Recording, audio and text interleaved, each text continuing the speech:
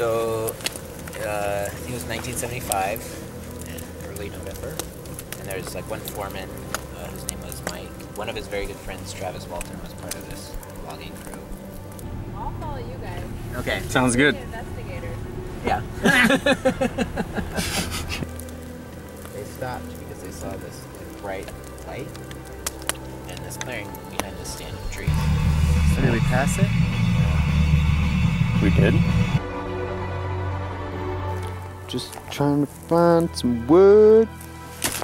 Ow! GPS say we're in the right spot? We're just a little bit, a short distance. It's just like right over in here. So Travis, who's in the front seat, passenger seat, gets out of the truck and starts like walking towards it to investigate it. He describes this. He doesn't really. Sort of talks about not really knowing why he got out to investigate this sort of like bullshit.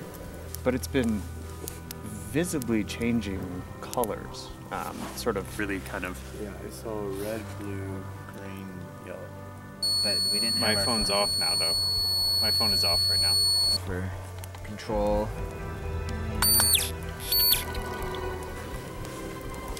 Everybody hears this like low sound, and there's this beam or bolt of light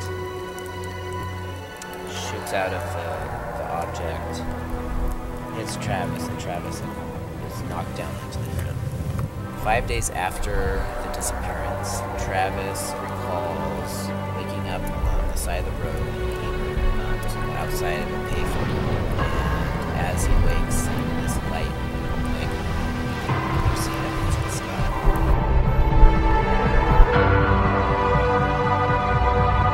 We're actually doing this. It's completely ridiculous. If we die, I'll be stoked. You want to take one for the team?